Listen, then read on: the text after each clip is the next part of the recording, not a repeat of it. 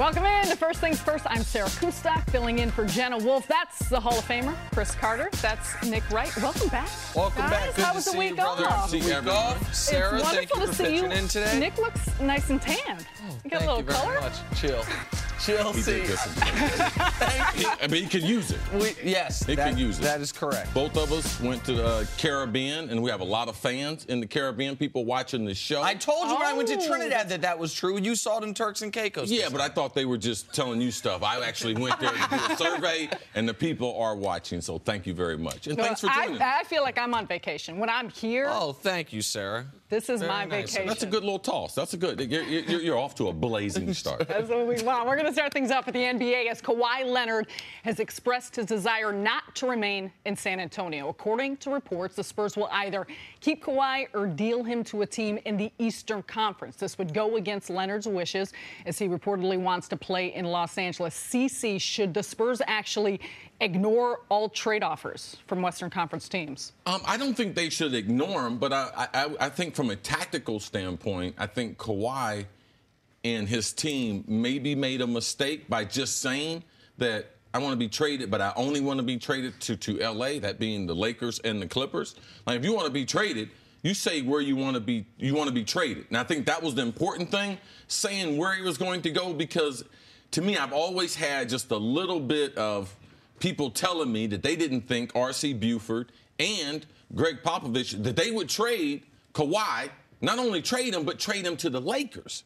So I knew that would be a problem. So if Kawhi wants out, trying to have that type of restriction only makes it more difficult. And you reveal your total hand of what you want them to do, because you really want to be moved. Now, Kawhi still has leverage. If they trade him somewhere in the East, Kawhi tells the team, I'm not going to sign a contract extension. Right. So he made it to where if people believe the only place that you're getting him for more than 1 year is Los Angeles, then he made it to where the best offers the Spurs will get would be from one of the two Los Angeles teams. Now that the draft is passed, most likely the Lakers. The Clippers, when they sold those draft picks that weren't yet human beings, yes, they were just intangible picks, then they could have made a package. But here's the thing, and I understand there's a real rivalry between the Spurs and the Lakers. I understand that these are the two, until Golden State came about for the last 4 years, these two teams dominated the conference for 20 years between the Spurs and the Lakers. You had 10 championships from between these teams from 99 up to right now. So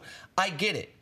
But when you have an opportunity that the Spurs have, which is one of the best trade assets to come about in recent NBA history, you have to take the best offer, no matter who is offering it. Now, if the best offer comes from the East, that's a bonus, but I would not turn down any offer because of who's offering it if it's my best offer. Yeah, and I think that I think you bring up a great point about the 20-year, the rivalry. But if you look since Pop and R.C. Buford have been there, how did the Lakers get their best players? Through trade. Yes. So why would I help a franchise that is on a downward trend? Why would I help them resurrect their basketball future in giving them my best player? Now, I do believe that them demanding to go to the Lakers, that they could always try to get a better deal from another team in the East, but Pop saying that he was only going to coach for 2 more seasons. I believe he's a very, very responsible person, and he is not going to be the person to leave San Antonio in worse basketball shape by letting Kawhi go to the Lakers when he resigns and then having to watch them battle with the Lakers for championships into the future. Pop finally sat down with Kawhi this past week. If you are the Spurs, would you consider just keeping him? Are you in a rush to actually make a deal, or would you wait until as far as the trade deadline or next? What's your timeline? If it's as broken as Kawhi's camp has made it seem that it is, as far as the relationship, that whether it started with a misdiagnosis and then some anger about what was leaked, what wasn't leaked, some of the things that teammates said, if it is so broken that you are all but certain he's leaving, then you have to trade him before the season starts, because you have to get a legitimate return. Like, I want people to understand, because he sat out a year. So I think people forget how good this guy is. The last time a top 5 player in his prime was available, you could argue was Kevin Garnett. You might argue it goes before that to Shaq when he went Lakers to Heat. This is similar to Barkley going to the Suns. This is much bigger than Kyrie Irving being available. A guy that's in that 8 to 15 range comes available every 3 years. Kawhi Leonard is 26 years old, a Defensive Player of the Year, and a Finals MVP. He's available. If you can get him, it means one thing, but also means if you're trading him, you have to get a king's ransom for it. Yeah, and there's no system that he can't play in. People want to play up and down, Kawhi can play that. If you want to play half-court basketball, you can play that. He's self-motivated, and we know he's one of the best two-way players. So when you talk about how good Kawhi is, I mean, he can fit in any team, any organization. So for me, they have to be able to get a significant haul in trading him. Then, despite knowing that his intentions are to play in Los Angeles, if you, though, are Philadelphia or you're Boston, do you think if we get him in our system, if we get him playing here, accustomed with the market, we could convince him to want to stay here? I'll let you go ahead on this. I have a theory, but go ahead. I think it's very, very difficult for Kawhi to get in his head. Now, I do believe that there's a part of Kawhi's team that would like him on the East Coast. They prefer New York. Like, he would prefer to be in Los Angeles or in New York. Now, I don't believe Boston, but when you can't go to Los Angeles and you're trying to get away from San Antonio, what are your options? If they trade him to the Boston, I'm sure that Danny Ainge and the Boston, the brass, they can convince Kawhi that this is the best place for him. So I believe now it gets more intriguing. I don't believe they're going to trade him to the Lakers, and I just believe that Philadelphia and Boston are viable spots for Kawhi. Listen,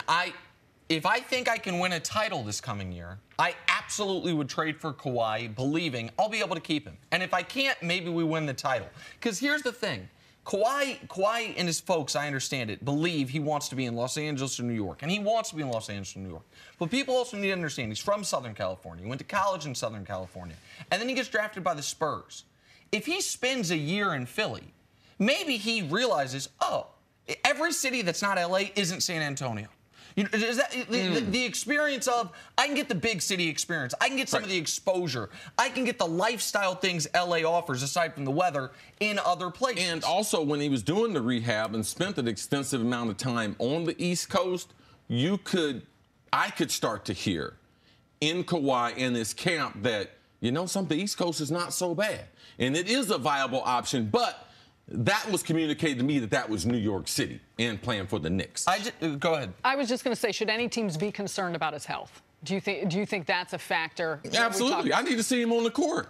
Yes, you can't take the things for granted that Nick is saying as far as his youth, being a two-way player, being one of the top 5 players, but I need to see him on the court. If he had been on the court, we wouldn't be talking about a trade. So, yes, I believe that's very important that I'm able to, because I can't trade all those assets without knowing if he's able to play in 2018-19 season. And I just want to circle back to the idea of we don't want to trade him in the West for a moment. What the Spurs need to realize, and I think they do because they are run by such smart people, that is, with Popovich retiring in 2 years, with your best player absent of Kawhi being LaMarcus Aldridge, where your team basically played as well as it possibly could have this year without Kawhi, and they were drawing dead for a championship the entire time.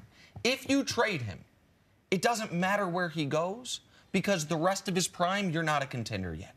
If you trade him, you are trading him so you are a contender in 4 years minimum. Because you have to have a top 5 player in this league to be a contender. So if you get Lonzo Ball and Brandon Ingram, for example, and one of those guys maybe one day is a top 5 player, that's 4 or 5 years down the road. So your windows and Kawhi's windows won't match up. If you trade Kawhi, you're no longer competing for championships in the short term. So it doesn't matter where he's competing for championships, because that's not your real competition. Next week is going to be fascinating in the NBA, because coming up, could LeBron actually stay in Cleveland? That's ahead on First Things First. At Buffalo Wild Wings, we'll admit that we often go overboard with our limited time offerings.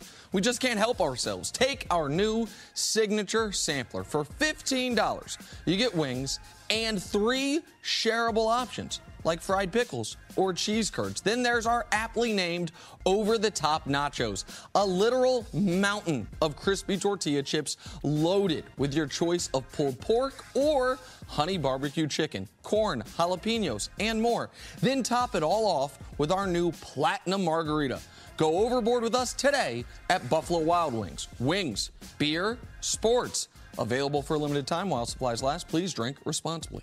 On to the NFL. Buccaneers quarterback Jameis Winston is expected to be suspended several games by the NFL. It all stems from an incident in 2016 in which Winston allegedly sexually assaulted an Uber driver. Jameis denies this took place and has not been charged with any crime. CeCe, what was your reaction to this news? Typically, stuff that happens, you might be just a little surprised about, but, Jameis and tracking Jameis and knowing Jameis, I'm not surprised at all. I mean, I know a lot of players that played with Jameis at Florida State. I know Jameis. I've had several conversations with him. And to think when he came out of college, I had to ask myself this question yesterday when the news and everything came out. Did I ever think Jameis would go to the commissioner's office and visit with Roger Goodell before he left the NFL? And I said, yeah, of course he will. So as a franchise quarterback, he's not a positional player. The positional player, if he happens to see the commissioner, okay, I can understand that. But franchise quarterbacks, they don't typically end in the commissioner's office. And given Jameis's past, I think this will be a part of his legacy as a player. He is going to be a guy that you're going to question his judgment. And this is not the only incident. At Florida State, there were several incidents. Some stuff reported, some stuff not reported. My daughter was at Florida State when Jameis was there and was very close to a lot of the guys on the football team. She went to high school with a bunch of guys on the football team, so that was kind of her inner circle. And he always stayed involved in things, so I'm not surprised. I am disappointed that someone like Jameis, especially the things that he's already been exposed to, that he wouldn't be far more careful. And, I mean, these are serious allegations. Listen, I just wanted to let people know the timeline of this. When Jameis was at Florida State, he was accused of rape. Okay, so I understand people, it was weird, his pre-draft process, because since he was just accused and never charged or convicted, we lumped the rape accusation in with stole some crab legs and said something vulgar on a table. Yes. No. Who cares about all the other stuff? There's one thing that mattered. He was accused of rape.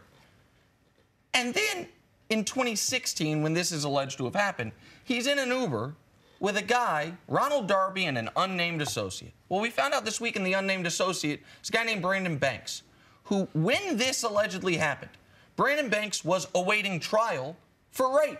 Brandon Banks is now unable to be interviewed by the NFL because he's in prison for rape. I don't know what Jameis Winston did at Florida State.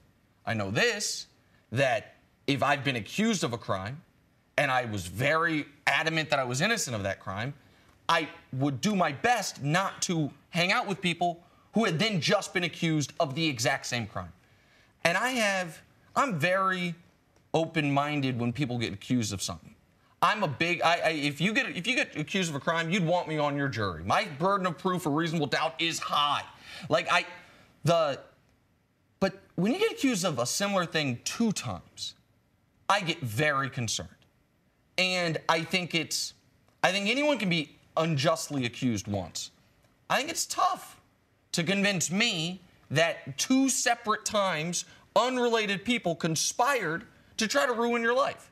Because that's what an inaccurate accusation of this would be. So when you talk about Jameis' legacy in the NFL, if this is true, I'm not sure how much longer he needs to play in the NFL. And a very good friend of mine I know is mentoring him in Derek Brooks. Now, you're not going to find a better mentor, Hall of Famer Derek Brooks, who played with Tampa Bay, has spent significant time with Jameis through the years. And all the reports that we were getting was, man, Jameis has made tremendous strides on and off the field. Now, with this and the whole investigation, now, it's alleged. He's not guilty, but it's alleged. But for him to put himself, being a franchise quarterback, so for me, if I own the Tampa Bay Buccaneers, I have to ask myself today, is Jameis Winston the quarterback of my future? Because the same question I asked myself when he was in college, would he ever sit before the commissioner? You think that's still not on the board? And he's already been suspended once. So now what is the next suspension? So that part right there concerns me moving forward. Number 1 overall pick in 2015, to your point, he has steadily progressed depending on how much or how long he gets suspended. How does this impact we'll get to the Buccaneers and their season, but just him in general, the decisions that they make for what they want to do with him. Listen, my morality does not need to be everyone else's. I can only speak to my own. And I can get past a lot of things. If a player's talented enough, and he's a kleptomaniac, man, you're going to listen. Once every couple months, a guy's going to be picked up for stealing from Best Buy. All right, I'm going to deal with it. A guy that goes out and drinks too much and gets in bar fights, I can deal with it. Like, I'm much more lenient than my partner Chris is on a lot of this stuff. This is what, man, if you're the Bucs, and at the end of this investigation, you credibly believe he did this, I don't know why you'd want him on your football team. What he's accused of doing is awful. And you don't need to have a wife or a sister or a mother or a daughter to know it's awful. He's got to be a person to know it's awful. And I know what he was accused of at Florida State was horrific. I don't know that he did it. But I know a lot of people that go through their whole life with never being accused of any of this once. I don't know many people that go through their whole life of being unjustly accused of something like this twice. And that's, so for me, like, what's his future? If he did it, I don't think he should have much of a future. In this league, it's hard to commit the type of dollars that they would have to commit to him within the next year to year and a half. To me, that I couldn't justify that decision because I don't know where Jameis is mentally. I don't know what he's going to do, not only when he's on the field, but when he's off the field. And is he that kind of football player that I'm willing to walk this out with him the rest of the way and take that type of chance? And I'm just not that type of person. What about for Tampa Bay? I mean, they open up at New Orleans. They've got Philadelphia. They've got Pittsburgh. How does this impact just how they start the season and what it may Well, it impacts how they start. If you look at the number of quarterbacks and good teams that we have in the NFC, forget about their division. Oh, Drew Brees. Oh, Cam Newton. They got their work, man. They got their work cut out for them. But I believe that Ryan Fitzpatrick, in a situation like this is where he thrives. If you make him the starter for the whole season, he's very, very average to pathetic. But you put him in a short stint, and you have all the OTAs in the summer camp to prepare him for that 3 games. So if they can come out of that, because they got high hopes in Tampa Bay this year, if they can come out of the 3-game suspension 2-1, it would be a huge win for the Buccaneers. Well, and listen, if you are someone that likes to look at last year's schedule, last year's record to see how tough this year's schedule is, it's the toughest opening 3 games any team in the league has had in at least a decade. So, like, they were playing 3 consecutive double-digit win teams. I mean, you mentioned them. Pittsburgh, they're 3 of the best teams in the league from last year. So it's a tough stretch. You're right about Fitzpatrick, though. And this would be the 11th straight year Fitzpatrick started at least 3 games. Right? 3 to 6 games. That's right. That's his absolute perfect zone for him. So I think they could be okay. The bigger story, obviously, is what's happening with Jameis. Yeah, all right. We'll continue to track that. And we've got more First Things First coming up after this. Catch baseball's biggest stars for an unforgettable show from the nation's capital, the MLB All-Star Game, July 17th, only on Fox, or you can stream it live on Fox Sports Go. Check us out, Sarah. We're there. Oh, you are? Broadcasting live Monday and Tuesday. Yes. DC is going down. I like it. Back here on First Things First, and we're going viral. Alexi Lalas, who's going to join us on the show later, got fired up over this Brazil star Neymar being roughed up, including 10 fouls against him in the game against Switzerland alone. That's the most fouls against a single player in the World Cup in the last 20 years. And, of course, we can always count on the internet to add to the jokes. Check this out. Twitter user Jean-Pierre with the Neymar parody. Oh, I thought this that was, one here is great. I thought that was Chris Tucker. Wait for it. Hold on. Wait for it. Go eat that. Oh, you thought it was Chris Tucker? Yeah. This, by the way, while the field is not nearly as nice, is a close proximity or close facsimile to what Switzerland did to Neymar. That was ridiculous in the opening game of the World Cup. Well, it's called the scouting report, Nick. You come into the World Cup banged up. You know, look at him with the pretty hair. He's a small guy. He's a pretty boy. You got to be able to rough him up. You got to be able to take the fight to him. And also, from a tactical standpoint, you can't give Neymar any type of space. So you have to crowd him on the field. We just had to get a little physical with him. You cannot take your football philosophy, hit them where they've been to soccer. It was very effective. He was complaining the whole game. It was effective. It was against the rules. It was unsporting. There's not a sport that I've been involved in that you couldn't be physical. I just love the parody. I'd like to know how long that took. Time for some stories to start your morning. Let's start with the NBA. The Dallas Mavericks traded for Luka Doncic on draft night. Doncic was the MVP of the EuroLeague last season. Nick, do you like the selection the Mavs made? Hell yes, I like the selection the Mavs made. I believe this is who they would have taken if they'd won the lottery. If they'd gotten the #1 overall pick, they'd have taken Luka Doncic. This is a 19-year-old who was the best player in the second-best league in the world. Like, I think he's the best player in this draft. I think they got a steal being able to get him with the 5th overall pick, essentially, plus their pick next year. I love this for Dallas. I don't know what Atlanta's doing. And, Nick, you love the fact that certain franchises do better with European players. In Dallas, look at Dirk Nowitzki and some of the other players. Besides San Antonio, who would you say that's done better with the talent of developing these players into spectacular players? Great job by Mark Cuban and the Dallas Mavericks. Yeah, Rick Carlisle's going to have some fun with him. Okay, moving on, the guy he was traded for, Trae Young, who will be heading to Atlanta. Young led the NCAA in points and assists last season. CeCe, do you think Young will be a successful NBA player? I don't think so. I think it's marginalized because his inability to be able to finish at the rim. You know, we've seen three-point shooters come out of college, prolific scorers come to the NBA, and people play up on them.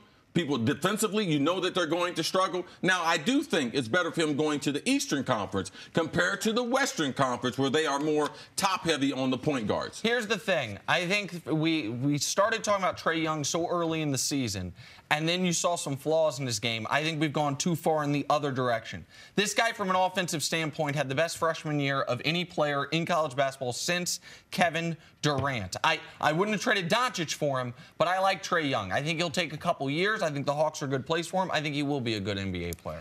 And to the NFL, Drew Brees is less than 1,500 yards away from Peyton Manning's record for career passing yards. And Peyton says Brees deserves the all-time record. CeCe, what does the all-time passing record mean for Drew Brees' legacy? If you look in the era for which he played in, with some of the greatest throwers that we have, and maybe the best thrower in Aaron Rodgers, and to say that he holds the passing record. Oh, not Tom Brady, with 8 Super Bowl appearances. Oh, not Peyton Manning. It's Drew Brees, the undersized kid from Purdue. Watch this pass right here. He has to jump to throw the ball down the middle, a 45-yard strike. With all the impressive, Brady, 6'5", Peyton Manning, 6'5 and a half, 6'6". Man, Drew Brees, very impressed. One of the greatest throwers we've ever had. First ballot Hall of Famer. And he should get this record. Like, I know you're not big on the shoulds, but this is what Drew Brees' legacy is going to be. The guy, because he's not going to catch Brady in Super Bowls. He might not ever win another one. Like, they're a good team, but you have no idea. What Drew Brees, when I think of him in, he's a guy who's going to give you 300 yards passing basically every game he plays. How many 5,000 yards? He has more 5,000-yard seasons, I believe, than everyone else in NFL history combined. Yes. And so he should have this record. This will be in the first graph of his football resume. Finally, the Cowboys have faced a tough offseason, cutting Des Bryant and losing Jason Witten to retirement. However, Dak Prescott still has high hopes for Dallas this season. Third-year quarterback said he is doing his absolute best to take the Cowboys to the Super Bowl. CeCe, what does Dak have to do next season for the Cowboys to be at their best? He's got to get better, sir, when they take away his first option. When the defense flashes on him and they have a certain receiver that they expect to get the football, and he has to recollect and go to number 2 and number 3. Those are things that Dak has not been very, very good at. And then also when Ezekiel Elliott was out, and you say, Dallas, we can't run the ball. We need to rely on the passing attack. Can we throw the ball between 30 and 40 times and rely on our young quarterback?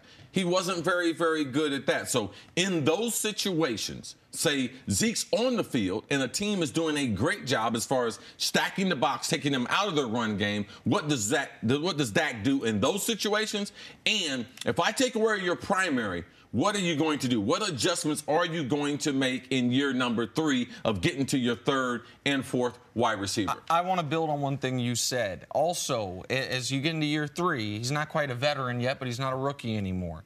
how much does his ball do what you've talked a lot about, which is speak to his receivers? The Cowboys were bottom of the league in yards after catch last year. Now, part of that's because their wide receivers weren't very explosive, right? Part of that's on the receivers. But part of that's also when Dak is delivering the ball, is he delivering it in the right place, not just for the catch, but to be productive after the catch? If you have open space, is he leading you? Like, those are the smaller things that I think he can do. But bigger picture-wise, see, you got to do one of two things if you're going to be a top-flight quarterback in this league. You've got to either, and the best do both, take care of the football at a very high rate or create explosive plays. His rookie year, he did the former. He took care of the football at a historic rate. 4 interceptions all season. He wasn't fumbling the football. He wasn't great on the explosive plays. But it didn't matter because he wasn't creating any extra possessions for the other team. Last year, he did neither great. He turned the ball over, still didn't have the explosive play. So either he's got to get back to the ball security of his rookie year, or he's got to add the aspect of big plays his third year. Yeah, one thing coaches talk about, Sarah, is when you're a quarterback, how many times does the opposition touch the football? That means batted passes or deflected passes by the defenders, because you know eventually those turn into turnovers. Tip passes turn into interceptions. Deflected passes, they stop you from converting third down and stop drives. So every time a defender touches the ball, and you see that with Dak an awful lot, how do you eliminate those touch balls? When you watch the video, watch how many times defenders, either at the line of scrimmage or down the field, that they actually get their hand on the football. You mentioned Ezekiel Elliott will be back now this season with him, but does he, in terms of weapons, in terms of receivers, not having a true number one option, does he have enough weapons in the receiving corps? No, not to be dynamic, not to match the type of running game that they have. They have, of their receiving corps, they have 1,000-yard season of all the wide receivers and tight ends. So, I mean, where do the explosive plays come from? Because, yes, you can be methodical in this NFL, but eventually you have to get big chunk yards. You have to get plays between 15 and more yards in the passing game. And how do they come up with those? Like, those are yet to be. They don't have a number one receiver. They have guys that are used to being number 2, number 3, and number 4 if I was being nice. And listen, and because of that, you're not going to have as many enormous plays, right? Because you don't have a number one receiver, you're not going to have as many 35-yard plays on 1st and 10. The Cowboys are going to have long drives. They need to have long drives to be successful. Zeke's going to take care of your 3rd and less than 4. So where Dak needs to be near the top of the league, how good can he be the time Zeke gets stuffed on 2nd down and they're in 3rd and 9? Can he continue those drives, get you a new set of downs so Zeke can then take over again? And every replacement, regardless of what they think, Sarah, you know this being an athlete, everyone thinks they're better than what they are. So, you know, man, if I'm not a shooting guard, man, I want to be able to shoot the ball. If I'm not a point guard, I want to be able to dribble. I can make plays. But as a wide receiver, we all think, if I'm a 4, I'm a 3. If I'm really a 3, I'm really a 2. And if I'm a number 2, I'm a number 1. Everyone's not a number 1 replacement like yourself. Jenna's out, Sarah's in, a number 1 replacement. Dallas does not have that. Well, we're going to talk about the number 1 guy back at the NBA. And while the 2 favorites to sign LeBron James seem to be Cleveland or LA, Philadelphia is attempting to enter the LeBron James sweepstakes. The 76ers reportedly doing everything they can to clear cap space for James to sign there. LeBron has until Friday to sign or decline his player option for next year. Nick, is there a chance that LeBron actually stays in Cleveland? So I'm going to say something that might surprise some of the viewers if you watch the show regularly, because for months now I've been saying LeBron's gone. Like, this was your chance. Yes. Going into the year, I said the only way he stays is if they win the title. 2 months ago, I said, even if they win the title, LeBron's gone. I didn't do much work in our week off. The little bit I did was trying to talk to some people about this, because I know this is the big sports story of the next month. And I was told, do not slam the door shut on LeBron staying in Cleveland. I wasn't told it's likely. I wasn't told they're the favorite. But I was told they're back in the picture. And you shouldn't go on TV and say it's 0%. Is exactly what I was told. So don't call it 0%. Because the point you've been making, C, and I'll let you elaborate on it, the family thing is real. And the point the general public's been making, which is there a perfect fit? Is there a fit that you're like, oh, bingo, that's it? Right. That doesn't seem to be there. And so Could he stay in Cleveland? Yes. Would he sign a long-term deal in Cleveland? I do not believe that is possible. I think if he does, we're doing all this again in a year. But I now, for the first time in months, think it's a real possibility that he does stay. And we just miss on the fact that because he's from Ohio, we got Kawhi, he's from California. We got Paul George, he's from California. These guys trying to get back to California. That's what LeBron did his second decision. He left Miami. He left the glitz and the glamour, a couple NBA championships to say, look at his letter.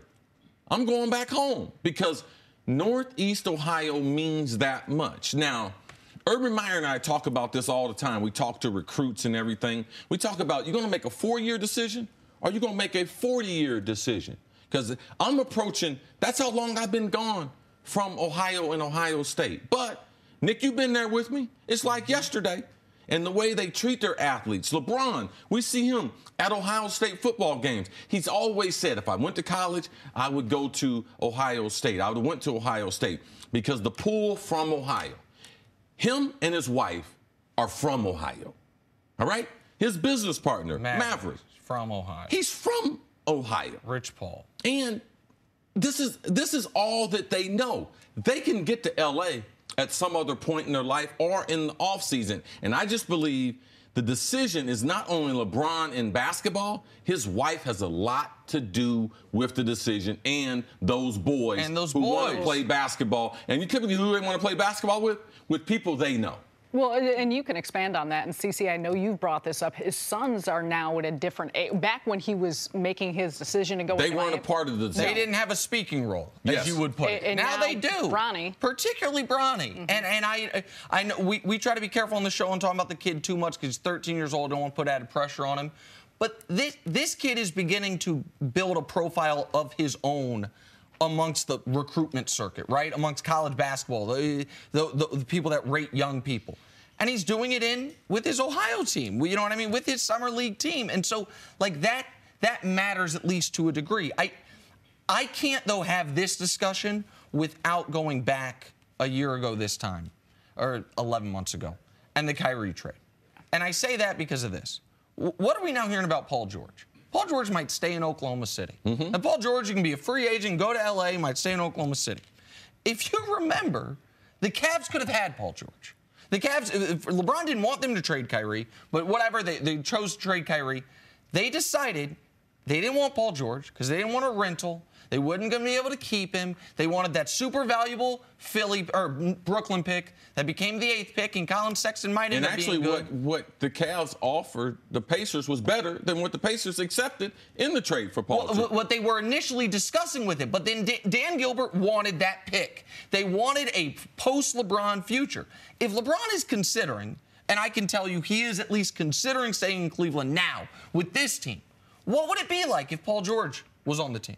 If Paul George is considering staying with Ross, he'd be saying, they would be talking about adding a third piece. Well, so with that being said, there's a reason you have said 0%. We saw throughout the course of the season, we saw in the postseason a frustration of LeBron. So you can't change the past. What can the Cavs do now to potentially try and persuade him if he were? Well, I believe that the hold of Ohio is real to LeBron in his camp, but also the fact, how do they get better? Can they go out and get Kimba? Can they get him from Charlotte? That wouldn't, because they got to get better at the guard position. You cannot go back into the 2018-19 season with George Hill and J.R. Smith. And Jordan Clarkson. I mean, like, you cannot. I was going to get to him later. Sorry. But, I mean, you just cannot do it. Your backcourt's got to get stronger, and you think you've done that through the draft, but they still need to make an additional move. And this is just, and they obviously don't have the cap space to make the move. Mm-hmm. They have two valuable assets outside of LeBron. One is Colin Sexton, but that was more valuable as the 8th pick than as Colin Sexton. Because the 8th pick, when you trade him, it's whomever they want. Now it's a human being. You have to like that player. You have to need a point guard. And the other potential asset's Kevin Love. Kevin Love's only valuable on a very specific set of teams. You can't be trying to beat the Warriors. You have to basically be out east. You've got to be a team that, who looks at Kevin Love and says, I guess maybe the Suns. Like, could the Suns say, all right, we're not trying to compete for a championship, but we don't have our pick next year. Like, we just want to eke into the playoffs as the 8th seed. Like, so they don't have a lot of great ways to improve that basketball team. Kemba Walker, though, if the Hornets want Sexton for Walker and filler, that makes it a little more attractive for LeBron, I'm sure. It'll be interesting to see. All right, coming up, can Eli Manning lead the Giants to a bounce-back season? That's next on First Things First. Welcome back to First Things First. We're now joined by former NFL head coach Eric Mangini. Coach, how are you? Good to be back. Good to be here. Have you been on vacation or no? Just these two? A little bit. In Cape Cod, we spent some time there. So, yeah. Oh. You can tell by my Scooning. golden bronze tan. I've learned not to talk about anyone's bronze. Yeah.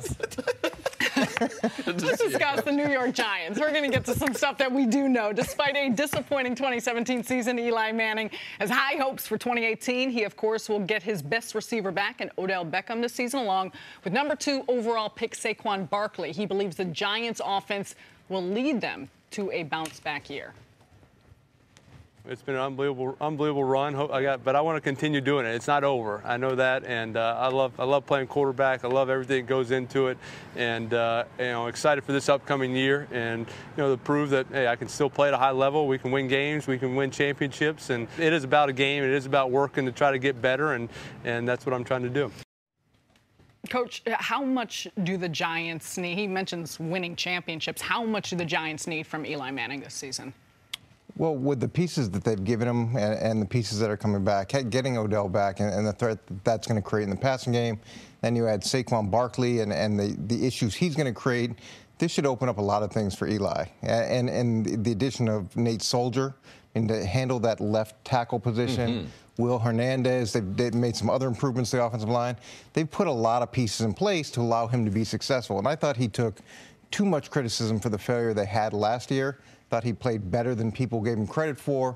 And him saying that they can win championships, I don't think that's beyond the range of possibilities at all. I think they can be in the mix sooner rather than later if they keep making strides. I'm with Coach. I'll throw out last season because they had a rash of injuries that we don't see teams recover from and the time for which they happen.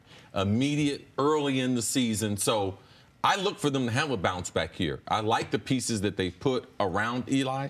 Can the Giants win another championship? I think it's going to be hard for them with all the quarterbacks that we have, all the teams that they would have to go through. Now, I do believe that they can get to 9 wins and be a playoff team and go in the wild card route, which they have successfully done that in getting to the Super Bowl. But their defense is what we should be talking about. I know that we got the sexy conversation with Eli, offensive tackle. He got the draft pick, Hernandez. Yeah, okay, Odell Beckham. But that defense, can they play New York Giants? Because we have never seen the Giants win a Super Bowl without their defense being a dominant defense. So it's nice to talk about Eli. It's nice to talk about the new offensive coordinator, new head coach who's the offensive coordinator. Yes, but it really relies on that defense. They got a lot of players playing on that defense who make a lot of money, Sarah. Will they play up to the way they did in 2016? Where they would plan a championship for them if they are able to do that and create turnovers. Pressure on the quarterback and turnovers, I believe Eli and the rest of that offense and Giants team, yes, they can get back and make a march to a Super Bowl. And with that defense, too, they've got to put Eli in a position to be successful. He can't be playing from behind every single game. That's not where they're going to be able to operate effectively. But if they can have a balanced attack through 4 quarters, to me, that's where Eli is most effective. Let's assume just for the moment, for the sake of argument, the defense is good. Doesn't have to be as great as it was. I don't know if it's great, but very, very good in 2016. Yeah, but they're a top 10 defense. Top 10 defense. That's a perfect way to put it. Healthier. Landon Collins playing better. They don't have the mutiny that was going on in the defensive backfield. Yes. So let's just say the defense is good. Odell is there. Saquon is what we think Saquon's going to be, at least to that level. Eli is positioned well. Okay? The question I have about the Giants is about the quarterback. Because the question I have is, if I am listing just pros and cons for a team, which column at this point in his career is having Eli Manning as your quarterback? At this point in his career, it's not about the 2 Super Bowls, it's not about what he's accomplished. Right now, in that conference, is he an above-average quarterback? Is he better than 8 quarterbacks in the NFC? I tried to find him. I don't know if I can. So, like, right now, is Eli Manning, is he a force multiplier anymore? I say no. Is he good enough, if everything around him is perfect, to get you to a championship? Maybe.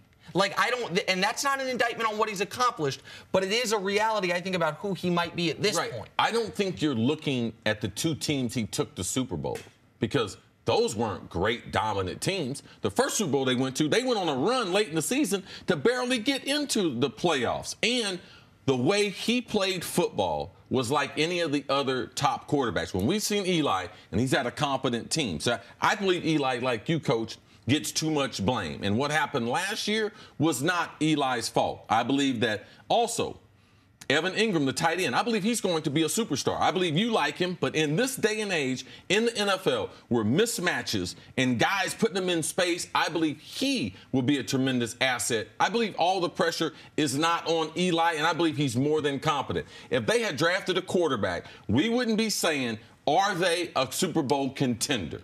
All right? We'll be talking about the rebuilding stage of the New York Football Giants. So I'm glad that they went back with Eli, went with Nate Solder on the left tackle, and decided to draft Barkley with the running back. Coach, with CeCe saying, do you think the decision to draft Barkley was more about the confidence in Eli, in keeping him at quarterback, or what they believe Saquon Barkley will be? Yeah, I think they went in and the GM, the head coach, sat down and was able to sit back and really study him throughout the course of the season and realized they still had a very good quarterback. And I disagree, Nick. I don't think he's at the point where he's any sort of liability. I do think he's a force multiplier.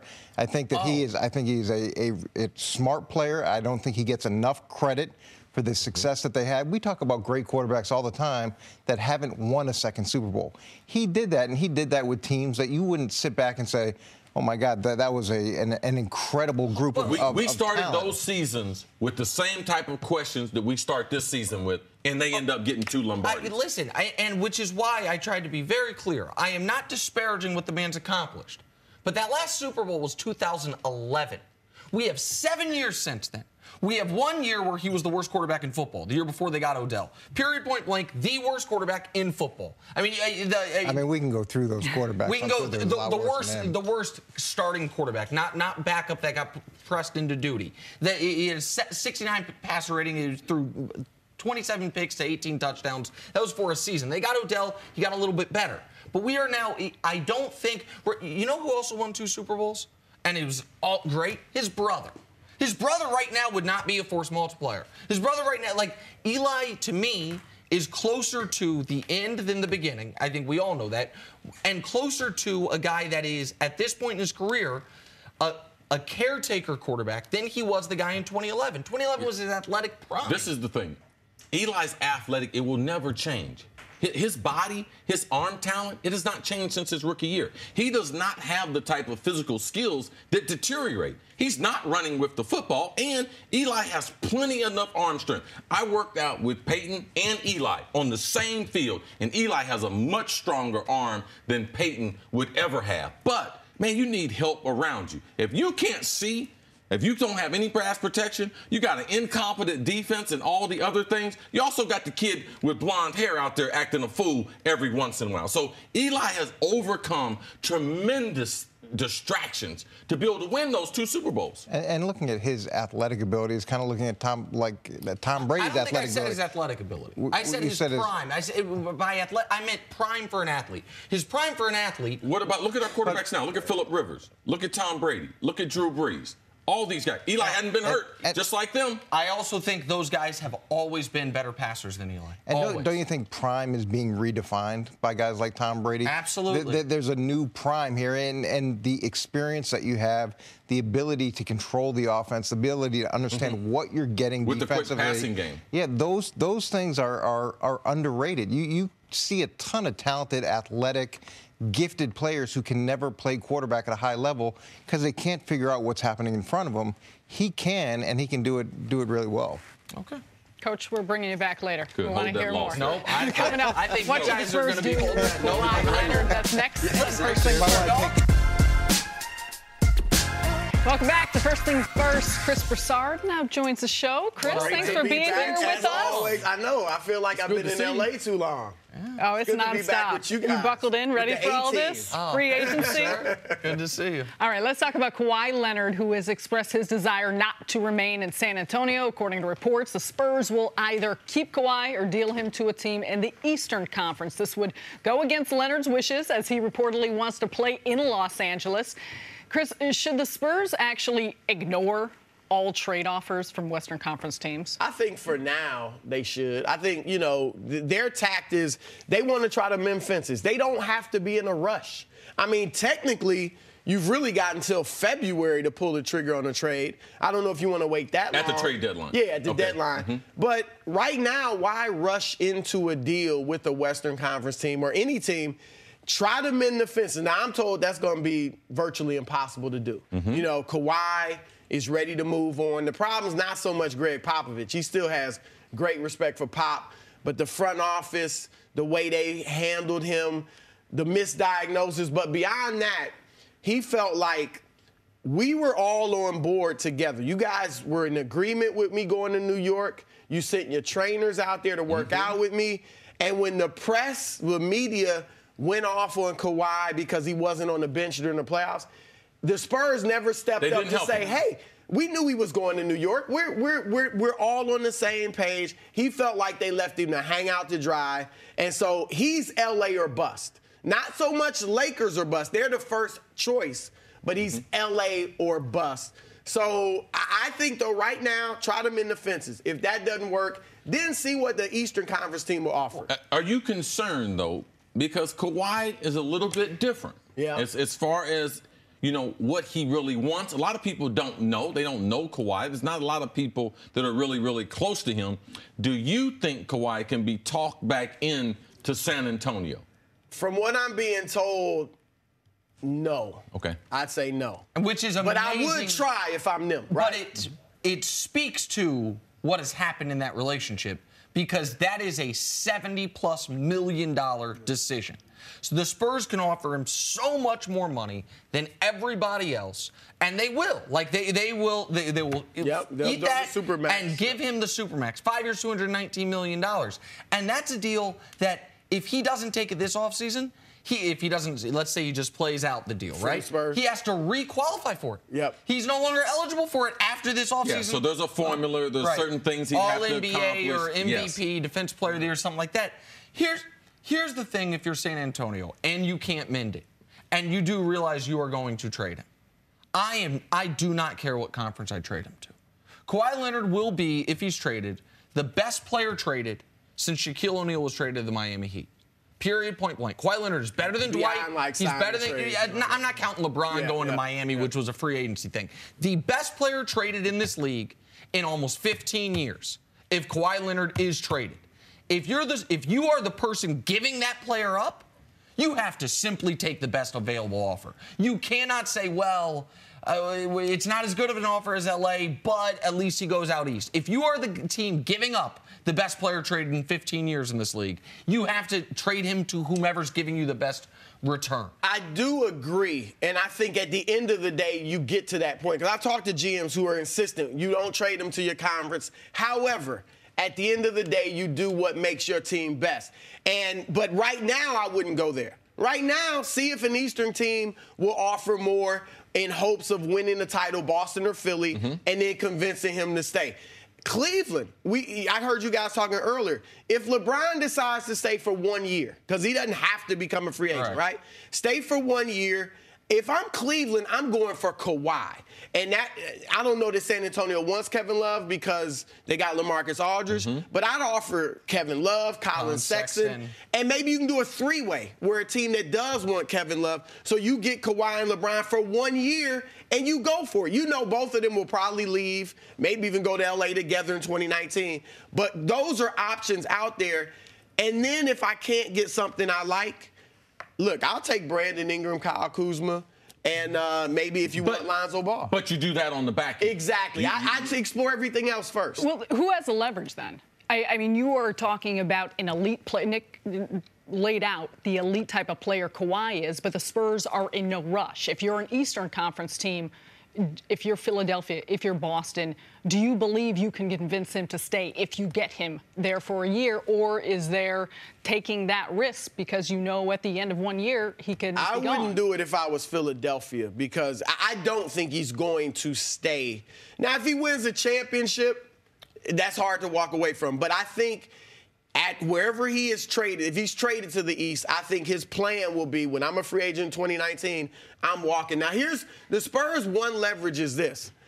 Let's say they don't trade Kawhi and LeBron and Paul George go to the Lakers. The Lakers' cap room is used up. Now, the Clippers would have cap room next summer. They'll have plenty, so they'll be a player. But you could at least eliminate the Lakers from the scenario if you wait it out. Listen, but the other problem with Kawhi making it so clear he only wants to go to L.A., and then the Spurs reportedly saying we only want to trade him to the East, is the teams in the East are going to give you a worse package. Yes. Because they don't think he's going to stay. Like, if you thought you were trading for Kawhi Leonard, and when you traded for him, he was signing an extension, what does Boston not put on the table other than Jason Tatum? Nothing.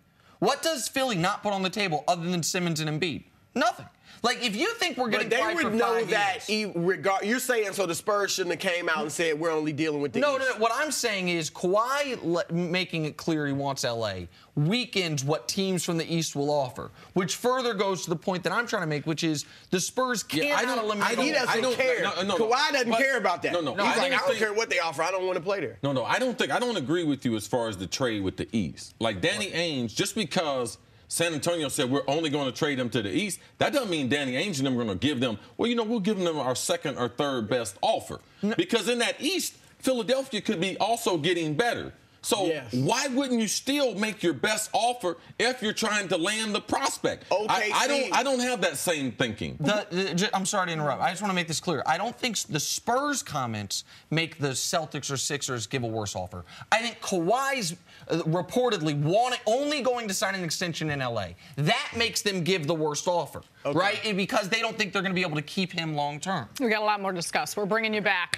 But, Chris, we're going to take a break because we're going to talk to Alexi Lalas. He's going to join us live from Moscow.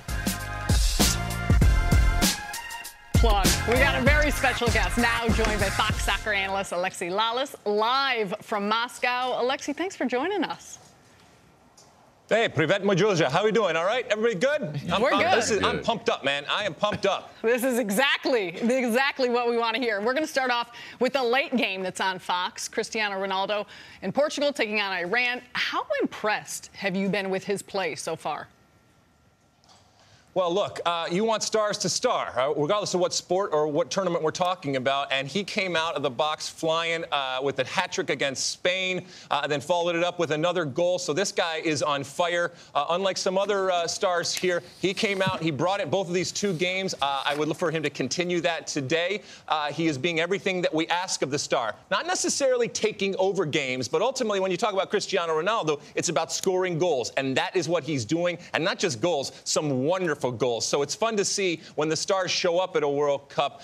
We'll see if that trend continues with him and maybe reverses with some other ones. Alexis, that's nice. You took a couple little shots at some of the other stars who aren't playing up to their ability. Is he a big enough star, and is he good enough to be able to take them all the way? I don't think so.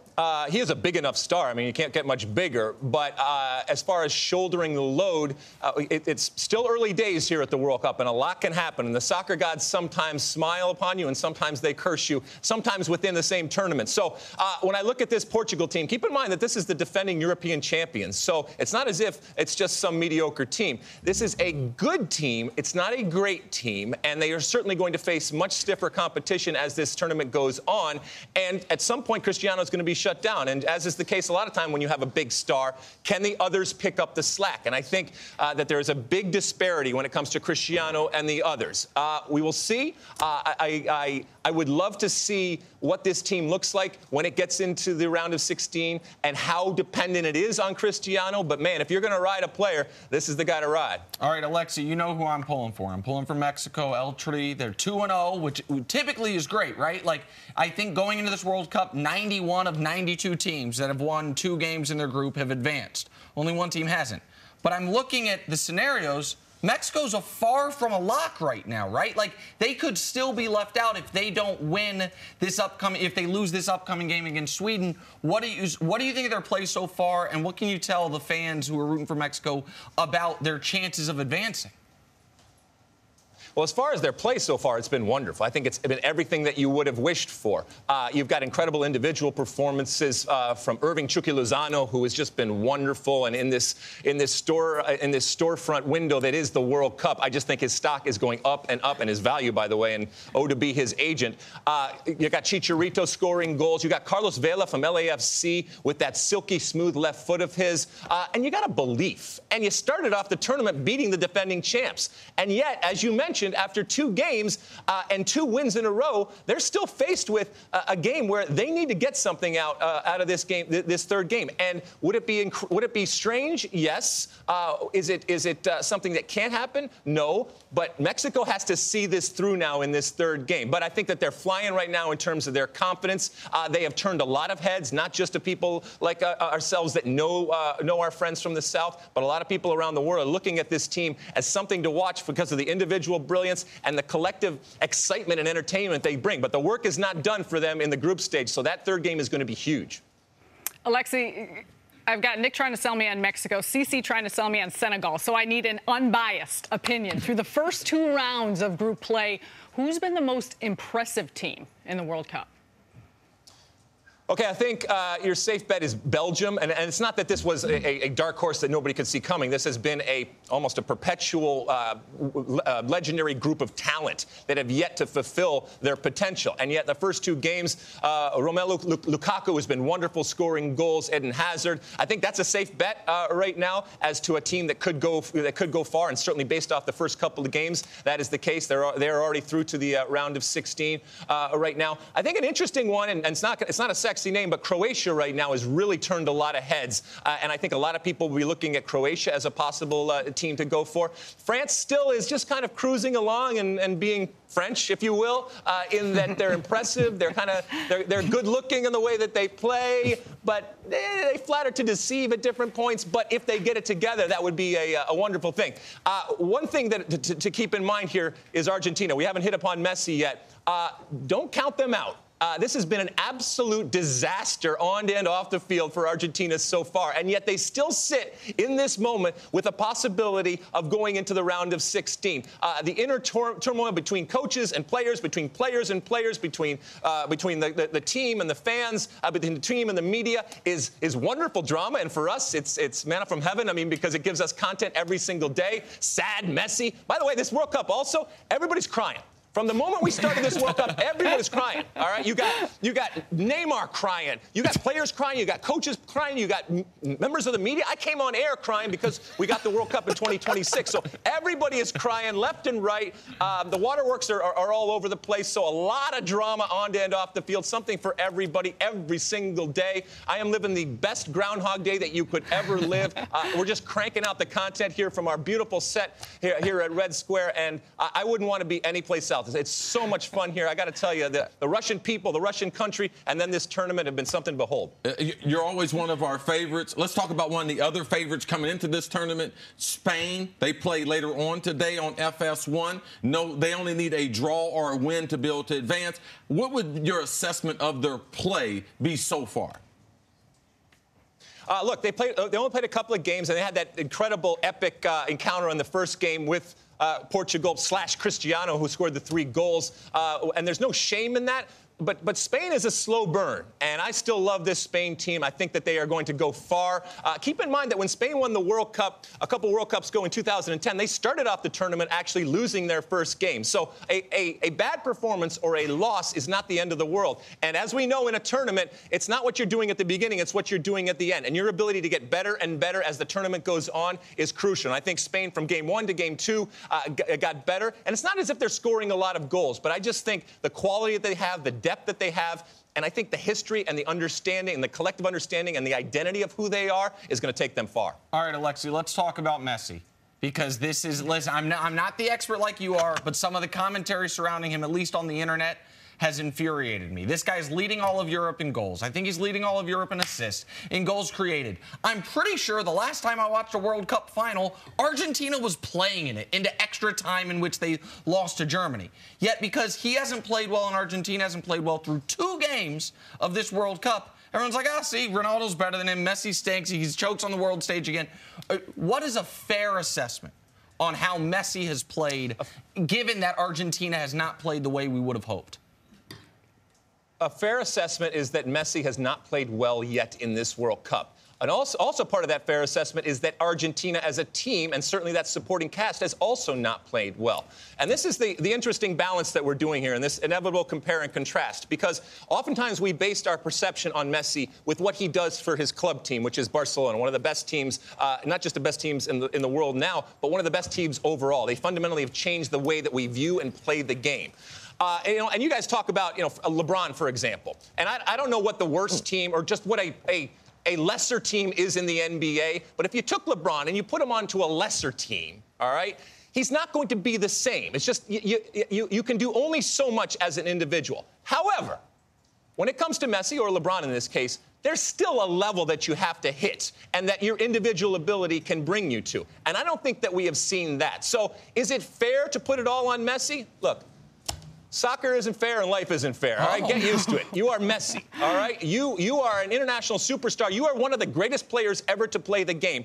And by the way, in this inevitable compare and contrast between Messi and Ronaldo, I would submit to you that Messi has more talent around him playing for Argentina than Cristiano Ronaldo has talent around him playing for Portugal. And that is important because what Cristiano Ronaldo has done is said, all right, I recognize that I don't have as much talent as when I'm playing at Real Madrid, but I'm willing to take this team on my shoulder. I get it that not everybody's as good around me, but it doesn't matter. I'm going to find a way to contribute. I'm going to find a way to play to a level, not necessarily the level when I'm at Real Madrid. And Messi hasn't done that. And like the body language doesn't help. And I'm a little wary of screaming and yelling at people, because of the optics of, they're shrugging or they're crying or something like that. But it has not looked good. He looks like he has the weight of the world on his shoulders. But the soccer gods work in mysterious ways. And it would not surprise me in the least if Argentina goes through to the round of 16, puts this entire group phase behind them, and then kicks on. Alexi, your emotions are nothing compared to CC, which is why I need to ask this question. I am not entirely sure that he doesn't have his jersey, his personalized Senegal jersey underneath the suit. They are tied for the lead in Group H. I got a workout in it yesterday. I had to rest. Think very carefully before you answer this question. Do you see them advancing to the knockout stage? This will I do. affect your I think next that this is appearance a very intelligent team. I think that this is an incredibly good-looking team. You mentioned Cece. God, what a good-looking guy. And just a wonderful player, a wonderful coach. I think that he's got the attention of the world right now. But more importantly, I think he's got a great team that he is working with. And this phenomenon that we see sometimes is we have teams that do really well qualifying for the World Cup. And then they get to the World Cup, and they smash into reality. Better teams, better defense, teams that have scouted you, that shut down whatever the focus is on your team. This is the opposite case. This is a team that has not lost a game since, 2015 in terms of a competitive game. They come cruising into the World Cup. Everybody thinks, all right, they're going to hit reality. No, they didn't mess around. They went right through. I do think that this is a team that has a chance not just to get to the round of 16, but to pose some real problems. And they are feeling it. And they're a team that you want to be a part of. This is a team that you want to dance with, that you want to sing with, that you want to party with, and this is a team that you want to watch when they are on the field. That's awesome. That's awesome. Alexi, excellent answer. He's so happy. He's speechless. Oh, this is great. This guy's walking around Tribeca yesterday in a Senegal jersey with 80 and Carter on the back of it, as if he's not recognizable enough, just rooting on these guys. And some guy had enough nerve to ask me who you with. Who I'm with? What do you mean who I'm with? Senegal. I'm ready. Appreciate that. We so appreciate you. Whatever you got there in Moscow, send it back to us. Thank you, Alexi. We will be watching you right after we finish up here on First Things First. Welcome back to First Things First, and we are going viral. Check out CeCe's son, Duron Carter, with a pick 6 in the CFL. CeCe, break this down for us. Oh, this is a big game for him. See, game number 2 for them this season. Also, his second game he started at defensive back. He started a game last season. We knew this year he would play both ways. He had an injury. He started at corner the whole game. Did have this pick 6 early in the game. Now, he did give up a big play later in the game. I just chalk it up as inexperience, but tremendous play for a guy who's been a wide receiver his whole life, now playing both ways in the CFL. All right, so he's played less than a half dozen games as a corner in the CFL, if I'm correct. Yes. He has 2 career interceptions, correct? Yes. How many career interceptions returned for touchdowns? Both of them. 2. Both of them. Yes. So both times he's picked off the ball, he's gone back and scored, learning a new position. Bigger than your typical corner. He's bigger than you are. People no, don't he's know. 6'5", 6'4.5". Is a big guy playing corner who was, I'm not going to act like I'm some CFL expert, but since Chris Carter's come in my life, I've started to follow his son. Yeah. He was leading the CFL in receiving touchdowns around the time last year that they started playing him at corner, and now he's doing great. It's really cool to see. Yeah, he's definitely one of the top 3 wide receivers up there. He'll always say he's number 1. But he got that from his mama. Right. Time for some stories to start your morning. Markelle Fultz struggled in his rookie season, to say the least, and his trainer confirmed he had the yips. The yips? Yeah, CC, are you optimistic that Fultz can overcome this? This is what I'm worried about. It's the offseason. I see him making videos. He's making all kind of dunks and stuff, Sarah. He ain't shot that jump shot, Sarah. Now, I know if he had a jump shot like yours, we'd have some video of it. We've had video evidence knocking down threes. I'm done with the yips. I'm knocking it down. That's what happens when you get the yips putting. You see people making putts. Until I start to see that jump shot go down, I'm concerned. I think you have to be concerned. But if I had to bet right now, will this get fixed or will it not? I would bet on it getting fixed purely because I've never seen this in sports history. A basketball player forget how to shoot, because that's what happened. I know it started with an injury, but his trainer now confirms what we all thought, which is it went from an injury of his shoulder to something with his brain. He's too talented to have this continue to bedevil. Yes. To the NFL, Drew Brees is less than 1,500 yards away from Peyton Manning's record for career passing yards, and Peyton says Brees deserves the all-time record. CC, what does the all-time passing record mean for Drew Brees' legacy? Oh, it puts him in the rare atmosphere that not only was he a thrower of the football at an exceptional level, but also look at the era for which he's getting these records.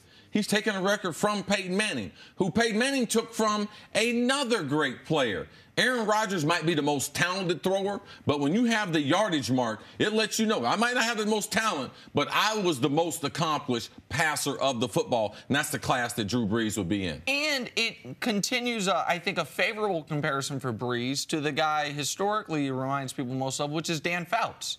A guy that was just an unbelievable pure passer That's of the a great football, comparison. who was a super high yardage guy back before you saw these types of numbers. And Brees is never going to come close to catching Brady in championships. He might not win another championship, but he is the best volume passer I've seen. And it speaks to shorter guys can play the quarterback position in the NFL. Absolutely. Julian Edelman will begin his appeal of his 4-game suspension for performance-enhancing drugs. According to reports, Edelman's defense says the NFL mishandled his test sample. CeCe, what does this mean for the Patriots? Man, I've heard every excuse, everyone for the drugs. Even came up with a few of them myself. It wasn't mine. I mean, it wasn't mine. Like, somebody handled that stuff wrong. Those people got stuff after me. Like, yeah. I mean, roll down the window, please, Mr. Carter.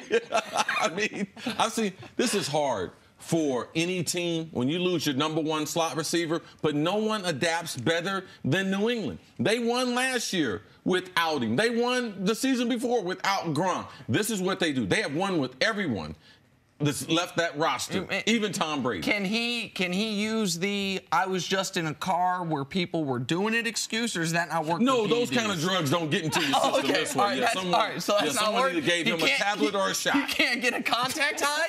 I mean, I don't know what he's going to say. I guess the NFL mishandled it. Your best defense if you can't say, no, my partner was smoking, I wasn't smoking. Listen. Well, typically, someone from the team is collecting your sample. Oh, okay. Well, so that doesn't work so great either. All right, listen. To your point, yes, the Pats will be fine because they're always fine. I mean, they haven't played a game with Gronk and Edelman in how long? Like, they're at the same time, they'll be fine. I heard that New England was going to tell them that the samples were deflated.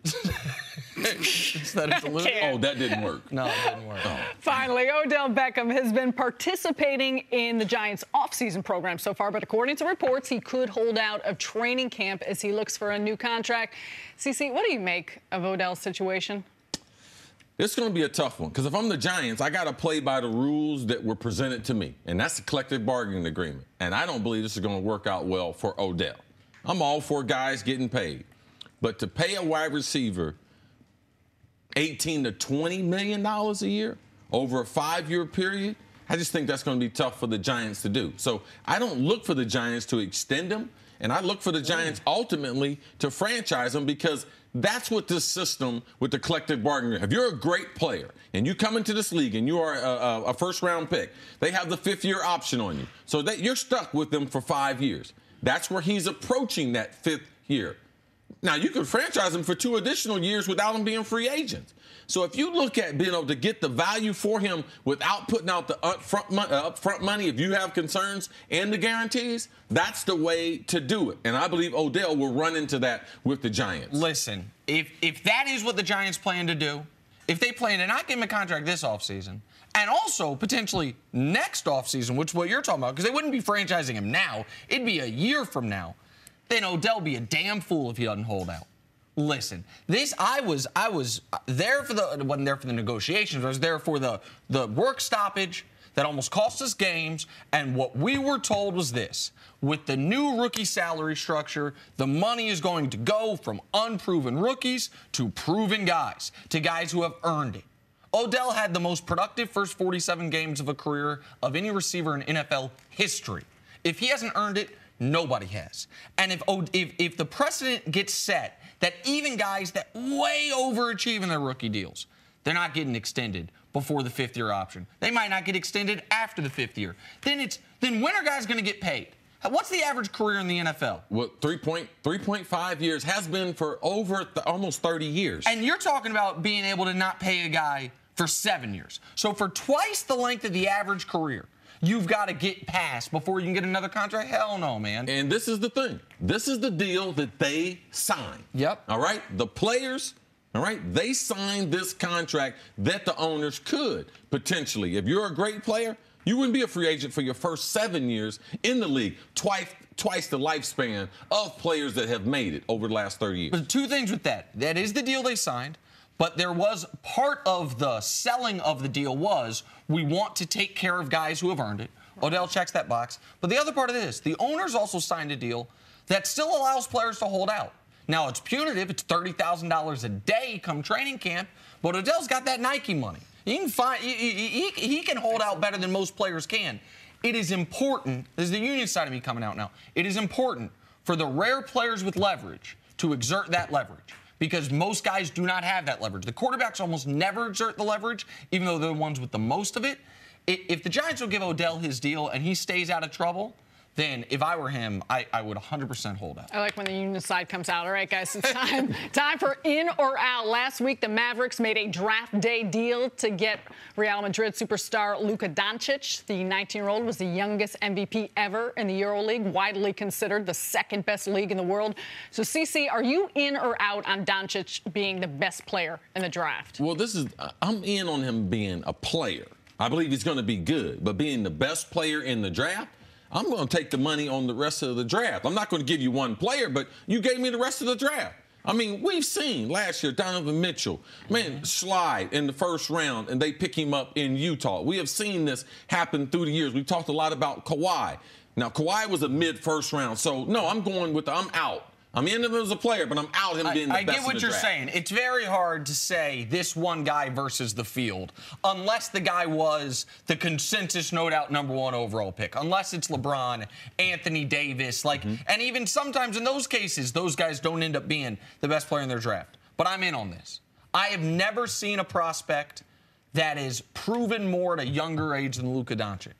I want to make sure people understand this. Youngest EuroLeague MVP ever. Led his team to a championship in the EuroLeague. The best player on Real Madrid was supposed to be Sergio Llull, the guy the Rockets drafted years ago. He hasn't come over. He got hurt. Doncic at 19 against grown men dominated in that league. I'd rather have him than Ayton. I'd rather have him than the field. I think the Mavericks did great. I think he is the best player in this draft. I think it's a good spot for him with the Mavs. So. I can't wait to see him playing next to Dennis Smith Jr. All right, sticking with the other side, these two forever linked, the Hawks ended up with the number 5 overall pick, Trae Young. There had been a lot of speculation that Young might slip in the draft after struggling in the second half of last season with Oklahoma. Nick, are you in or out on Trae Young being worth a top 5 pick? I am in on it for this reason. Top 5 pick, I want superstar potential. And while his bust potential to me is higher than a guy like Wendell Carter, it's higher than a guy like Colin Sexton, his chance of being an all-NBA caliber player is higher as well. If I wouldn't have traded him for Doncic, but that's just because of how much I like Doncic. If you're Atlanta, I like the player. I like the fit. I'm in on this. I got to be out. When you see there's not a model, like if Steph Curry was being drafted, would we draft him in the top 5? Well, yeah, after seeing him, we would, but we wouldn't have drafted him with that body type and that style of game. It's not a game that is transferred to the NBA very, very well. Now, is he going to be the one special guy to be able to do it? I'm going to be out. I'm going to observe this because I'm just into big people. When you can play in the sports, big is better. You got a bias against little guys. It might be a fair bias, but it's a bias. I'm not touching that. Hype. I'm not touching that. No, on to OKC, where Carmelo Anthony officially picked up his option for next season, which will pay him just under $28 million. Last year, Melo averaged the fewest points in his illustrious NBA career. So, CC, are you in or out on Melo having a bounce-back season? Man, they've been asking me this question on TV for like 3 years, and I've been out. And y'all ask me again. Now, the Syracuse guy, he's a smart guy. Well, not that guy, but Melo, because, he opts into the contract, of course, but no, bounce back. Where's he going to bounce back from? He got us last year on the hoodie, Melo. Oh, I'm in shape wearing those 3X hoodies, and then once we saw him as the season started, he just started expanding back out into real Melo. So, no, I'm out on a bounce back. I'm in on a bounce back. Now, he will not bounce back to all-star form. You stop doing this. Hold on. Wait a second. I bet I can sway you. Give me just a minute here. 30 seconds. All right. He was the least efficient offensive player in the league last year. The least of guys that took at least 15 shots. He was the worst. So, I like this. Can't get worse from there, right? Only can go up. And let me add this. I don't think he's going to be on the Thunder. I think he's going to be playing wherever LeBron's playing. I think he's going to take a buyout with OKC. I think he's going to go to a better team. I think he's going to know his role better. And we will say, oh, look at Melo coming off the bench, giving you 14 points a game. A little more efficient. That would be considered a bounce-back year. I'm in on that. Does he lose the hoodie? He can't fool me 2 seasons in a row. I don't care what he does this offseason. He can run around like a boxer with a bag on it. Moving on, the Cavs reportedly attempting to trade for Hornets all-star point guard Kemba Walker with the hope that it will entice LeBron James to stick around. CC, in or out on Kemba impacting LeBron's free agency decision? I'm in. You know the reason why? Because Kemba is a version of Kyrie Irving. Hey, LeBron, go stand in the corner. I got a guy who can get you major buckets. No pick and roll. He can go off the dribble. He can go off the bounce. I mean, he can intermediate. He's got a 3-point game. Just what LeBron wants to be able to extend the court. Yes, absolutely. Wish they would have traded for him last year when they wanted him. Listen, I'm in as well. I've been swayed on this from talking to people that I was told I should not slam the door on LeBron staying in Cleveland. I wasn't told it's likely, but I was told that I was wrong if I went on TV and said there's no chance he stays. You add Kemba Walker, he starts looking around and saying, man, play a year with Kemba, make this decision a year from now. I think that would be a move that would make it more likely he stays in Cleveland for at least one more year. I like it. Last time, we're going to be talking about Tim Tebow here. Steve Spurrier, the head coach of the Orlando team and the newly formed Alliance of American Football League, says he reached out to Tebow about playing for him. Tebow informed the Old Ball coach that he will stick to playing baseball. Nick, are you in or out on Tebow's decision to stick with baseball? Oh, listen, if he wants to play at the highest level professionally, baseball's the only sport he can do it. So I am in on that. I think good for Tim Tebow to continue to play baseball, but I'll cede the floor to you on this one, my friend.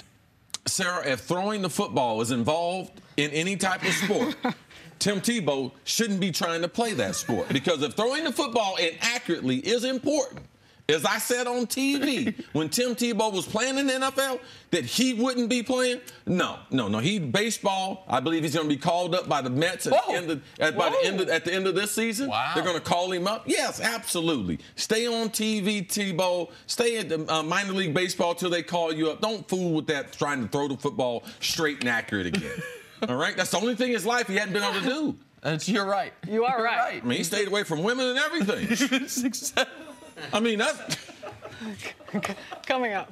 I mean, let's get the break. Can we get the break? I mean, he got a heck of a story. Go ahead. I mean, he's a trailblazer. You got to read fast. Could the 76ers Come on, you hear me. sign LeBron Come on, you hear me. James? That's Come on, next. come on, no, sir. That's next Come on. on. Chris Broussard is back with us. Don't talk about his hair. You look great, Chris. Well, the two favorites to sign LeBron James seem to be Cleveland or L.A. Philadelphia attempting to enter the LeBron James sweepstakes. 76ers reportedly doing everything they can to clear cap space for James to sign there. LeBron has until Friday to sign or decline his player option for next year. Chris, how realistic is LeBron signing with the 76ers? Well, I do think the Lakers are the favorite and then Cleveland second. I think Philadelphia would be third. And I think because, as you were saying earlier, I think there's two main factors in his decision. One is the ability to compete and try to win championships.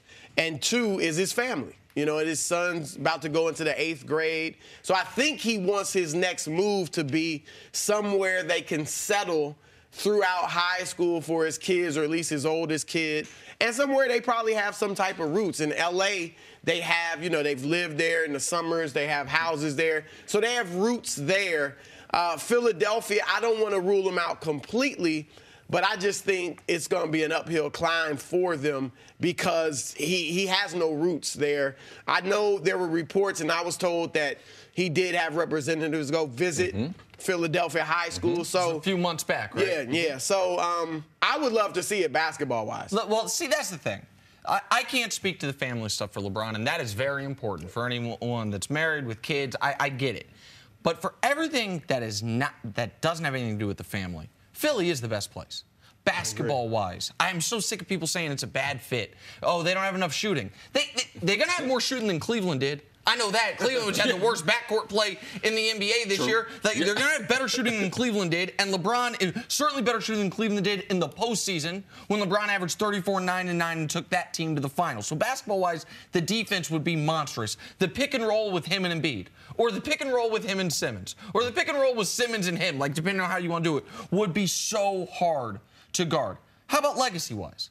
You want to take a third team to the finals. You want to maybe make 10 consecutive NBA Finals, tying Bill Russell's record. Maybe you could go even more than that. Really? Absolutely. Because I see it as he could carry them potentially to championships while he's still the best player. Well, that was the third. He could do the Miami thing. Four straight. Well, absolutely. But the other, so basketball-wise, legacy-wise, and how about longevity? Yep. When he gets there, he's the best player. Embiid's the second best. Simmons third best. In a few years, maybe Embiid's the best. In a few years after that, LeBron could be the third best player on a team, speaking of family, if he really is trying to hold on long enough to see if there's a chance that his son, who's in 8th grade, could make the league while he's still there. For all those reasons, Philly's the best fit, aside from the family. I think the fact that we know, in knowing people close to the situation, that there is no perfect fit. There are people that want him in the inner circle to play for the Lakers. But it's not perfect. You look at all the other trade options. They're not perfect. Philadelphia, not only from a basketball standpoint, from a location standpoint. LeBron, if he wanted his family, because I know there's a strong pull on him to stay in Ohio, it'd be easy for him to set up some type of living situation in Philadelphia and still be able to see the family and have the family in Cleveland. So them being the closest from a location standpoint, you have to consider that it's the best basketball fit. Because it's just like when we start looking for places in New York. As a matter of fact, you have a wish list, but that wish list going to get cut down to what's your priority? Do you want some closet space? You want to be close to the highway, close to the subway system, close to restaurants and things like that? So LeBron is going to have to make some type of compromises, and I believe those compromises can be made in Philadelphia. That's a great point, and what you meant about it's close enough to Ohio where you could do that. And I do think basketball-wise, this is even better than if he and Kawhi or he and Paul George went to the Lakers. I agree. That would be good, too. Yes. Don't get me wrong, but that's in the West. In the East, it'd be so much easier. And as you said, in the GOAT arguments down the line, even if he doesn't win 6, if he can say he went to 11 straight or 12 And what if he went overall to the finals with 5 different 20 coaches? years? He's already been to the finals with 4 coaches. What if he goes to the finals with 5 coaches, 3 franchises, wins at least 1 ring with 3 franchises? Like, that is, now we're talking. He's like 5 coaches. He's looking for, he's ammunition What? for LeBron. No. You're trying to build the tail of the tape. And he wore 3 different types of sneakers in the finals. What do you think this year showed him? I mean, the fact that in his 15th season, he was exceptional. The amount of minutes he played, playing all 82 games. Do you think that has made him believe that I can still continue to carry a team, that he still wants to mentor some younger guys like the 76? Or do you think he's like, okay, I did that and I need some other veterans or a little bit more help? I think LeBron wants to play with some younger, talented players. I think also because he mentioned this in the press conference, how smart Golden State is, how they play basketball. I believe that part LeBron would like to play, but also some younger player. He's played with old teams. In Miami, people forget, even though at that time, him and Dwayne Wade and them, Dwayne started breaking down, and they added older pieces. Since he's been in Cleveland, they've been one of the oldest teams in basketball since he's been there. I just think the fact that Philly will have a pull on him because of a lot of the other things we talked about, but in no other place is there a Joel Embiid. Yep. Is there no other place like Kobe where you can throw the ball into the post and say, big man, go to work? And I believe that old-fashioned type of basketball will have a pull on LeBron because, man, you get to those playoff situations and you got a guy that you can go into the paint. There is no one in the NBA who has someone like that. Yep. So I believe those things will have a pull on LeBron also. And if I look at LeBron in that lineup, now, I don't know if they could beat Golden State or not, but I think there's a formula there because of Embiid. How in the world are you going to go small against Embiid? He would destroy Draymond Green and against in their Simmons. length. And that's the thing is, like, because Simmons, LeBron, Sarich is 6'10". Like, this Covington's is where 6'8". now we're going to get back to your big people argument. They're ginormous. They're like the German World Cup team. And have some good shooting. And so how can you beat Golden State, right? If we just want to do the championships thing, right? How can you beat Golden State? Where do you have to take advantage? How about rebounding? Yep. Offensive rebounding. Mm-hmm. When the Cavs won the title in 2016, that's what made Tristan Thompson so valuable.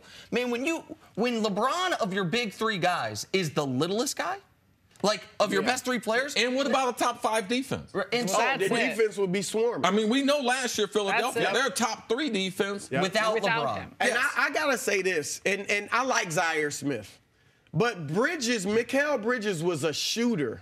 43% from 3. Zaire Smith's more of an athlete. I believe that their intention is to have him try to be like a Jaylen Brown, where you can teach him to shoot and he's got everything else. But that trade, that was a little bizarre to me because I just thought Bridges, they need shooting. If they can't bring back Redick, they're going to need some more shooting. Bridges' mother also thought that it was a bizarre That was heartbreaking. That was heartbreaking. One of the most special moments turned upside down. Chris, thanks so much for being here. We appreciate it. All right, how far can Dak Prescott take the Cowboys next season? We're going to talk about that next. So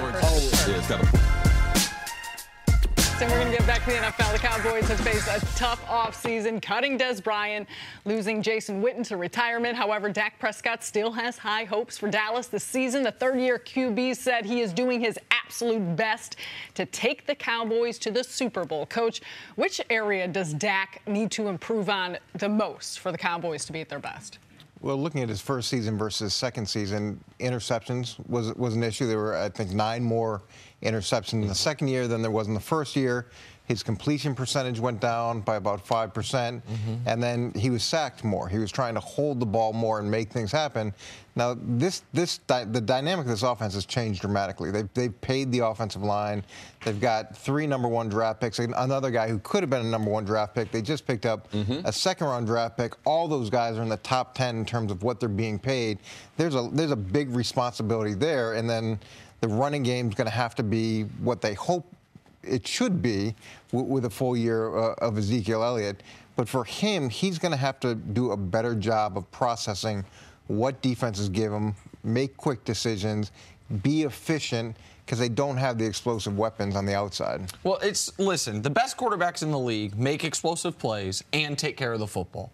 The Aaron Rodgers, Tom Brady, we've seen the years where they've had less than 10 interceptions, more than 30 touchdowns. But, all right, so let's go just one tier down from there, right? You got to do one of those two things at a very high level. Dak's rookie year, he was extraordinary at taking care of the football. Didn't make a ton of big plays, but didn't have to. They had the running game, defense played well, and he wasn't giving the other team extra possessions, so you were just almost winning a war of attrition each week. Last year, he did neither great. So in year 3, either he needs to get back to the ball security he had in year 1, or 13 interceptions isn't terrible if it's paired with explosive plays. Or he needs to make more of those big chunk plays down the field that 3rd and 8 turns into a big play and all of a sudden your drive's still going. Like, he's got to do one of those two things. Either get back to taking care of the football at an elite level or start making plays at an elite level, which he hasn't done in his career yet. When you're not familiar with the tight end, which they're going to have a new one, when you don't have a number 1 wide receiver, it becomes very, very important in year number 3. Because the NFL has got 2 books on you. Your rookie year, which you played one way, and then they have the book that they have last year, which was very, very successful. So he was not very good when you took away his number 1 target. So he was going to number 2 and 3. He was not very good. So I expect him to be better in year number 3 in doing that. And right now, between the OTAs, mini camps, and training camp, he's got to identify the talent of his wide receivers. Know your personnel. It becomes very important that a quarterback knows what a guy can do, but also more important that he knows what guys can't do. He's got to develop Allen Hurns, the guy who they got as a wide receiver. He's had 1,000-yard season in his career. He's got to develop him as his number 1 target. He's the most explosive and the most seasoned of all the wide receivers and most talented wide receiver. He's got to develop Ezekiel Elliott as a dynamic pass catcher out of the backfield. He's got to develop Cole Beasley as one of the top 10 slot receivers. If he doesn't do those things, forget about turning over the football. If he doesn't identify the personnel that he has and be a force multiplier with those guys, they're just a one-dimensional offense, dominated by their offensive line and the all-pro running back that they have in Zeke. And my biggest concern is if Dallas can play the game the way that they would like to, where they run the ball, it's play action. On their terms. On their terms, I think they're going to be very good. I think they're going to win a lot of games. It's when they get in those situations where they have to throw the ball. Everybody in the stadium knows they have to throw the ball. And then it's a function of, can those wide receivers get open, and can he make the right reads? And that's where we're going to have to figure out how good this Dallas team can be. As long as they can do it the way they want to, they'll be in the mix every single game. It's when that changes what's going to happen. We're talking a lot about Dak. How much of this is on Jason Garrett to make sure that Dak is in the position to succeed and in decisions that he's making with those guys around them? There's tremendous pressure. When you fire as many people as they've fired over the last year, whether it's the O-line coach or the wide receiver coach, I mean, there's a litany of guys that have left. You're saying that they were part of the problem. So now you've brought in another group of guys. You've put together the core that you want. You've been there a long time. He's got a lot of pressure to make this work. And also some things. I heard Cole Beasley, a quote that he said, it's the first time someone's taught him how to run routes. Now, that's a criminal indictment against the staff that was there before. And one of the reasons why Des Bryant didn't develop or take that step or able to stay in his prime longer because his lack of route running. So a lot of pressure is going to be put on. Okay, there you go. No, I'm just saying, when a guy says that's the first time I ever learned, to me, it's like, all right, Cole, settle down. I'm sure you were taught how to run routes. He's trying to be a little harder this offseason, Coach. He cut a little album and everything. He said he's tired of the stereotypes, too. I'm down with the album. Area quickness. Look, I've dropped a few albums in my day, but I'm not going to drop a bunch of excuses as to why I can't get open. You've been taught how to run routes between high school, college, the professional coaches that you've had. Like, step up, be accountable for your performance, and don't throw that on some guy that's left. When you mentioned be accountable for your performance, the Cowboys, we banged on Des about this a lot, but it was a team-wide issue. It's been a team-wide issue. Yards after the catch. How much of that is a wide receiver stat, and how much of that's a quarterback stat? Because Chris talks about the best quarterbacks in the world throw a ball that speaks to you. That when the ball is out in front of you, you know it's because it's supposed to be, because that means you have open space. When you see a team where almost everybody struggles in yards after catch, I think we say, oh, well, Witten's real slow.